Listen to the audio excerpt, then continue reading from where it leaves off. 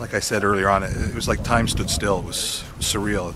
Members of the Ajax Knights Tykes hockey team may have played the game of their lives in a tournament over the weekend in Pittsburgh, Pennsylvania, even though they placed second. The roof of the arena they were playing in Rostovar, Pennsylvania, just outside of Pittsburgh, came crashing in moments after their championship game ended.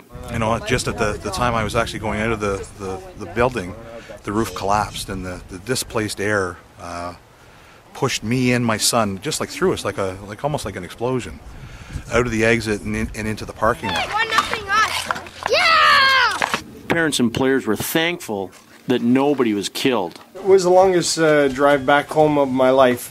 You just keep thinking what if scenarios, and as much as you want to look at the positive side, you can't help but think what could have happened. Reporting for the Toronto Sun is photographer, videographer Jack Boland.